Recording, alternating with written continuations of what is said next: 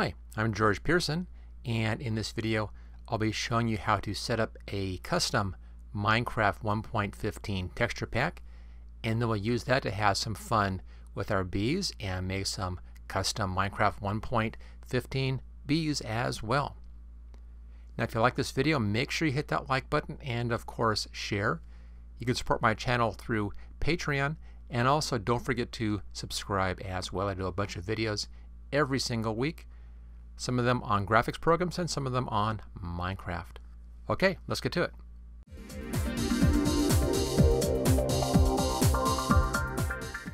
The first thing we need to do is to make our custom Minecraft 1.15 texture pack. So I'll start off by closing out of Minecraft, and I'll go back to the loader screen.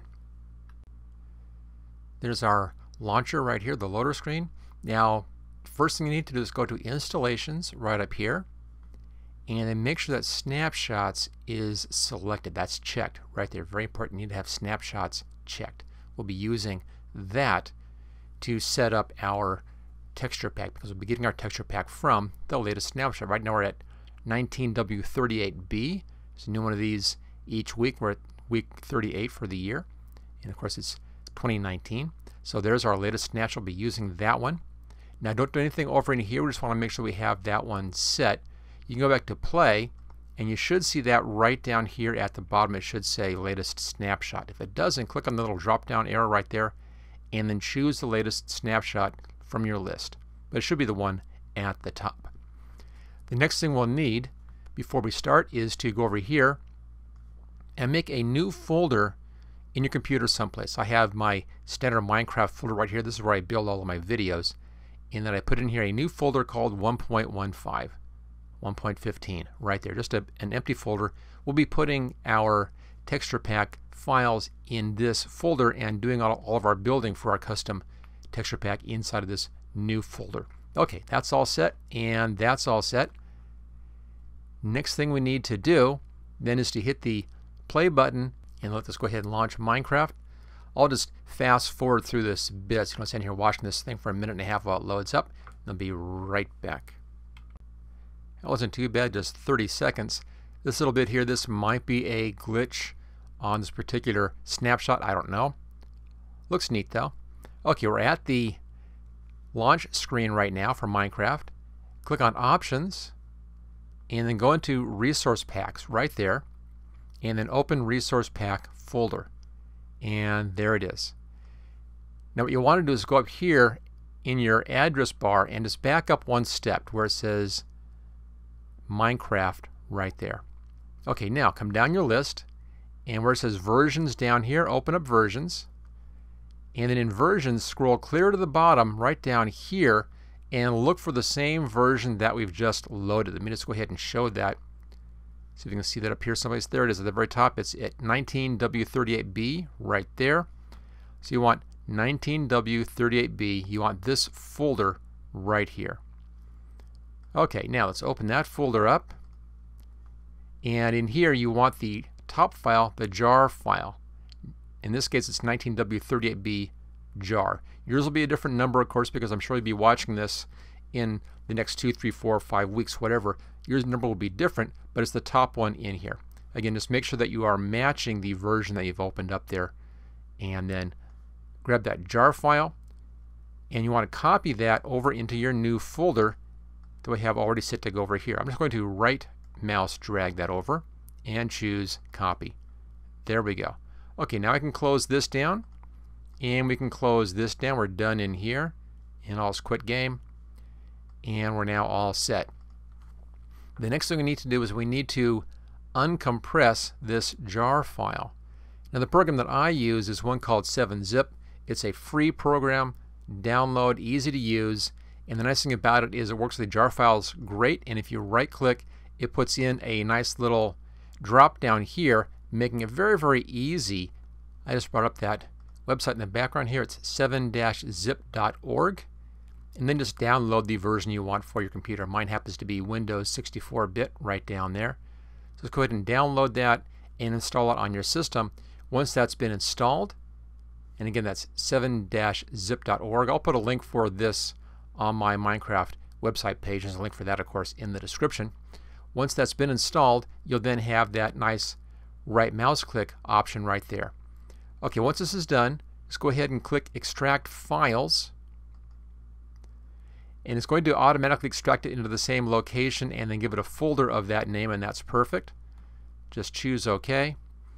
And then let it go through and do this extraction of this jar file into just a folder. We'll then go inside of that folder and grab out the assets part of that, which is what we need to create our texture pack. It's just that assets part of this whole big jar file here, not the whole thing. There's just an easy way to do that as well, and we'll see that in just a second. And there it is. Okay, go into that new folder, and the one you want is the top one here. It says Assets. All you have to do is right click on that, choose Copy, go back one step on your folder, right back here, right click and paste. It'll take it a minute to paste this because there's a lot of stuff in there. As you can see, about 14 megs of information, but it'll go pretty fast. It'll just copy that into this folder.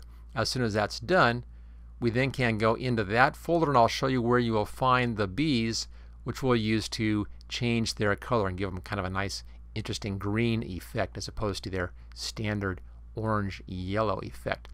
So it's just about finished in here, and there we go. Okay, so there's the assets. Go inside that folder, and then inside the Minecraft folder, come down to textures down here. Don't go into block states, come down to textures right there. Open that up just by double clicking, and come down where it says entity right here. I want to be inside of that one, and then scroll down here and you'll find B. It's a folder. Open this one up, and there are 4 different bee states in here and the stinger over here on the right hand side. There's the regular bee, the angry bee with nectar, and the bee with nectar. We'll just do the first one here, the regular bee. So if the bee gets angry or if it has nectar, it will then change back to yellow since it'll be using these. For the full job, you want to change all of these to different colors, maybe even different colors for each one, but we'll work with just this one here, the bee.png. Now you can edit this file in any good graphics editor. It doesn't really matter what, as long as it can handle transparency, because there are transparencies on this. It needs to handle transparency. I like using Photoshop Elements, but a lot of other programs are just as good. 3D Paint from Microsoft, GIMP is a good program. If you have the money, Adobe Photoshop is a good program. You know, anything as long as it can handle PNG files and transparency. Okay, I'll go ahead and open up my Photoshop Elements with the bee image. There we go. Now these are real small files, as you can see, so I'm going to zoom in on this thing. Just grab my zoom tool here, and we'll zoom in nice and large. And there we go. There is the bee in here, our standard bee graphic, and now we can see it pretty well. And I'll just pull this out a ways like that. Now this makes up the whole bee. There are different parts in here. There's the face is right here. There's the left side, right side. There's the top. That's the bottom. And we have our wings down here and other parts, you know, the antenna and so forth in there. So that's the image for the bees. Now what I did was I made 2 layers in here. You can use layers inside of Photoshop Elements, and I used one to show just the light parts. In here, these 2 light stripes, these 2 light stripes, this stuff in here, and those 2 light stripes, and then a second layer to do just the dark stripes. So we bring those up. There we go. That is the dark stripes in here. Ignore the blue part. Look at the dark stripes in here. I've now colorized those using a hue saturation shift. So that one is the dark areas. And then you can see it better right there with our layer mask showing, and then I brought in my coloration for the top part. So I used basically 2 areas or 2 layers. One colorizes the part that was yellow-orange, and one colorizes the part that was brown. Notice it also changed the antenna and the wings and stuff, and those are just fine. I'll just leave those as is. They kind of match nicely.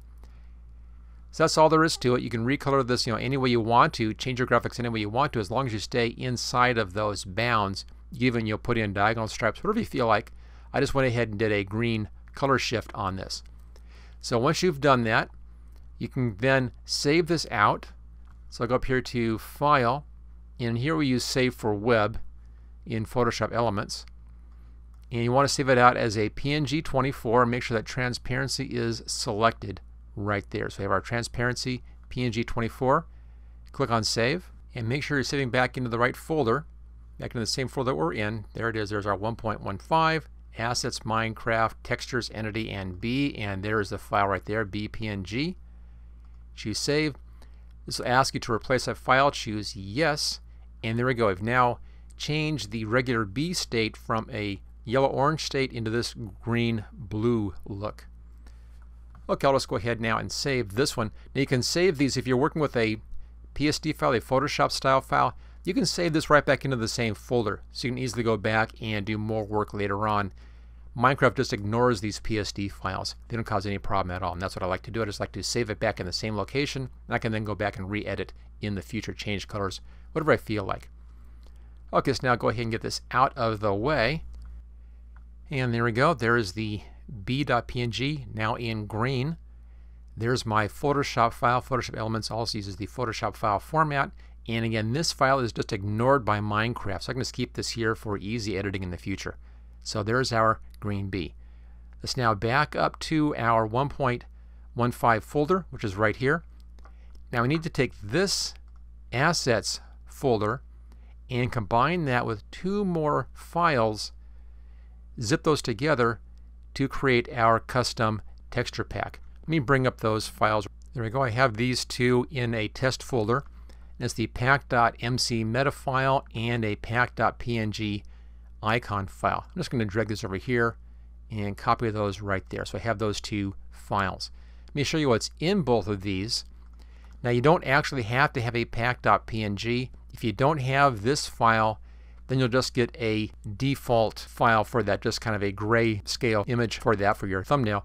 I happen to like using my own, which I'll just show you right here. I'll bring this up. It's just my little panda bear right there. I just use that most of the time. And in the pack.mc meta, there it is. There's what that says. Now, you can go ahead and type this in and go through a lot of trouble to get this thing exactly right. Make sure you don't get any spaces or anything messed up. Or you can just download this file from my website. There's a link for that again in the description. That's the easy way to do it. The important thing in here is this number right now. At this point, the 1.15 is still working with number 4, version 4. That may or may not change when the final version of 1.15 comes out in the future here. But we'll see what happens. But right now it's still working with number 4. This is the same number that also worked in the earlier versions of 1.13 and 1.14. They were also both number 4 on that. The part right here says My Resource Pack. You can put anything you want in there. That doesn't matter. Let's just call this one Green Bees. There we go. And I'll save that. Okay, so you have your pack.mc meta, and again, you can get both of these. You can download both of these from my website to save you all kinds of trouble on that. So let's now zip up what we need. We need the Assets folder. I'll hold the Control key down. We need that pack.mc meta and the pack.png. You need those 3 pieces. Right-click. We already have 7-zip installed, so let's bring that back up again. There it is. And you want to add to archive. That's the one right down there, add to archive. Click on that. You can give this any name you want for your archive. Now I've already done a couple of tests on this particular one here, so I'm going to call this one Bees-3. There it is. Make sure your archive format is zip. Very, very important step right there. Make sure that is the zip file format. Everything else can stay as is. Everything else is at the defaults. So give it a name. Make sure it's in the zip file format. Choose OK. This then going to go through and zip this whole thing together in a brand new zip for us. You can actually see the temp file right there. As soon as it goes into the full zip, once it finishes up, that will just become our zip file. Okay, I'll just do a little bit of video magic here. Actually, don't need to. Look at that. It finished real fast, faster than I thought it was going to. Okay, so there it is. There's our B3 zip. Now, we can go ahead and put this into Minecraft and see how we did. Okay, there's our launcher again. Make sure you're on the right snapshot. Still, you should be. Click on play, and we'll go ahead and launch Minecraft. Once that's launched, we'll then be able to move our new custom texture pack over into Minecraft, into the resource pack folder. Just give it a minute here to load up, and then we'll be all set to get that out of the way. This goes pretty fast. As you can see, it loads in pretty quickly. And there it is. Okay, click on Options, click on Resource Packs, open Resource Pack folder. There we go. And then I'll take the new one here. That's our Bees 3-zip. And if you right drag this like that, you can then choose Copy. Or click on Copy, click on Paste, whatever you like. So there's the Bees 3. It's now inside of the Minecraft resource pack. We can now get these out of our way. Click on Done, click on Done, go back to Options again, back to Resource Packs again, and then you should see your new resource pack right here at the top. It says Green Bees. That's the one we just did. Bring that over. There's our green bees. Click on Done. That loads in. Once that's done, we can then go ahead and click on Done. And now we can launch the Minecraft. Let's go ahead and just make this a bit larger here. There we go. Now at this point, you should create a new world to test this out. Whenever you're working with any of these snapshots, always make a new world for your snapshots. Now I've already done that. My new world is right there. But if you haven't done that, for instance, don't play any of your older games down here, make sure you make a new world first. But again, since I've already done that, we'll use this one right up here. We'll launch our new world in here, and we'll see how this works. It should look just the same as it did before on my little preview for you.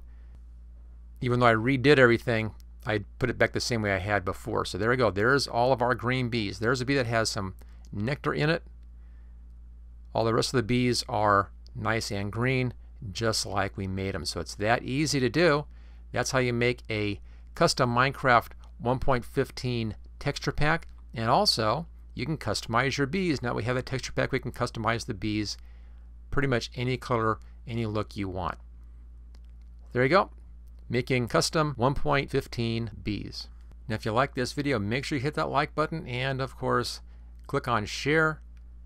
Don't forget to subscribe, and you can also help support my channel through Patreon, and there's a link for that down there in the description.